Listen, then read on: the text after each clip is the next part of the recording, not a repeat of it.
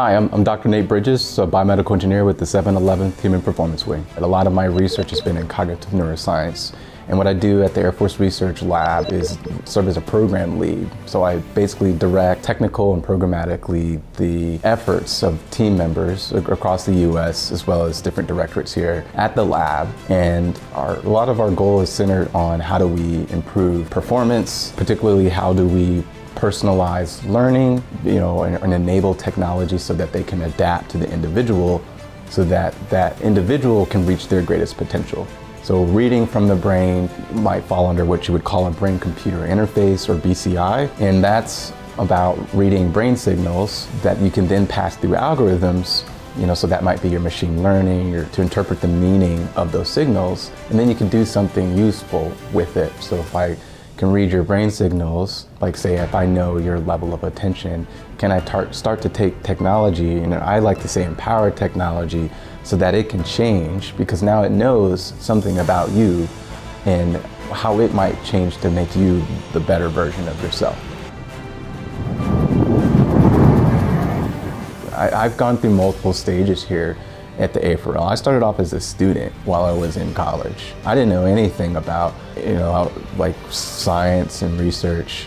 So there's a lot of opportunity. Like I've gone from, I come out of graduate school. I was basically like a postdoc. Within a year, I was like a principal investigator.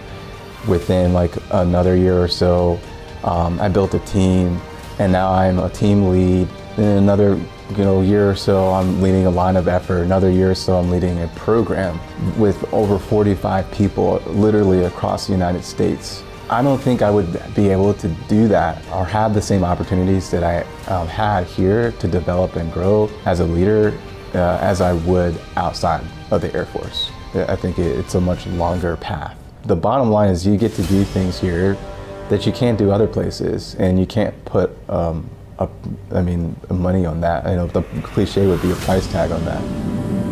0, Contact. 7. The science part of me really enjoys playing with cool things.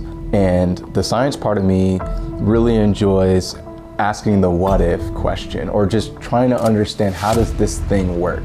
How does the brain work? When you tie it to the AFRL, realizing that the work you're doing could actually save lives. Like it's like a hybrid of like I get to play, but it's real. Like I'm working on something that is going to actually do something for someone someday. And so that's really exciting. Like it makes me, that's the hope, that's the dream, like that me and my colleagues, we can come up with something that so someone can actually use it and actually make them better. You need someone who can serve the people who serve. And I think, that falls into that. Like, so if one day someone is using something I had a part of, that's the dream. Like, that's awesome. Like that I had a hand in making someone's life better. I had a hand in improving our defense. So yeah, it's awesome.